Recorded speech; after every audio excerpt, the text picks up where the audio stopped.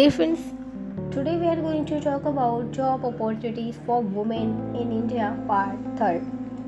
In order to provide cheap, safe and suitable accommodation to working women from low-income groups, hostels have been opened in cooperation with voluntary organizations. Separate hostels for working women with children up to 8 years have also been opened, but the need for such support services like child care centers and hostels, etc., is not adequately met. More and more schemes should be implemented on a priority basis so that women can contribute more effectively to the national wealth and productivity. New schemes should be undertaken to rehabilitate the poor and destitute women and their dependent children through vocational training and residential care.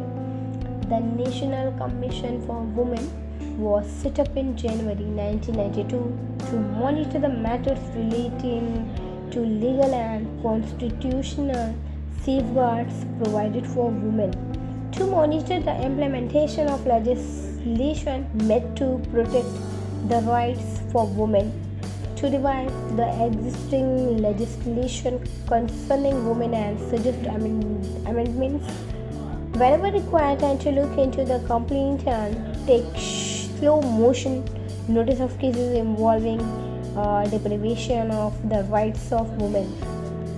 Government has also introduced special legislation for protection of the interest of women. These include Equal Remuneration Act, Maternity Benefit Act, Immoral Traffic Prevention Act, and Dowry Prohibition Act.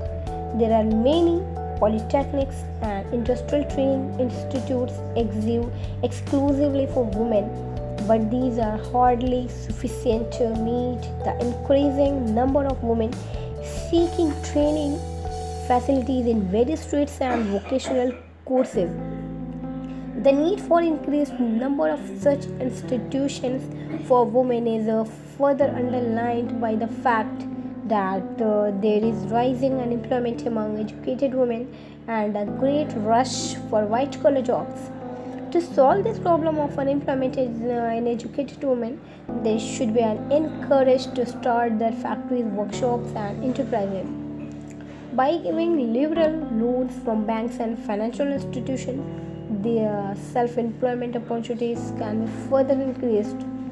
For securing greater self-employment opportunities for women, they can be given preference in matters of granting license for industries and allotment of basic raw materials for small-scale industries.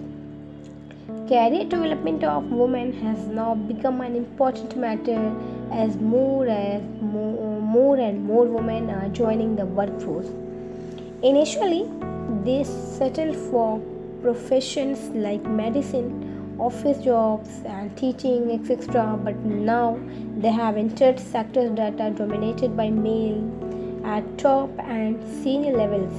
According to the president of Women's Forum, women are no longer satisfied with traditional stereotyped roles and want to move up in the corporate hierarchy. The aptitude, intelligence, education and skills of women have not been used, and this is a great economic waste for the nation.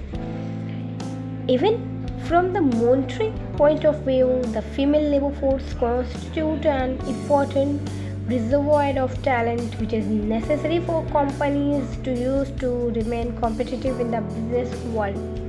Okay, wish you all the best, and thank you so much.